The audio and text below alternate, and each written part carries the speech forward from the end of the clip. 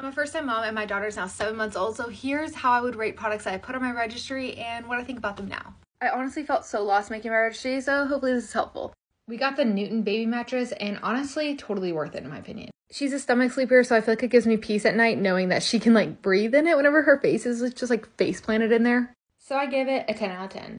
If you don't know what onesies to register for, I really like this brand. This is the Cloud Island brand from Target. These ones just fit her for the longest time. They even have like the little like fold over hands. They're just awesome.